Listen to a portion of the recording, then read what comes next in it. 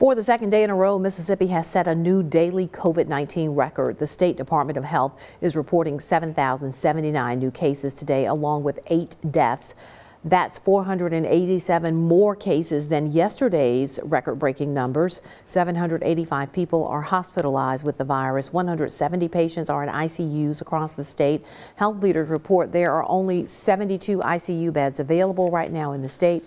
The agency's website shows 2 ICU beds available in Columbus and West Point, but none in Starkville, Amory, or Tupelo.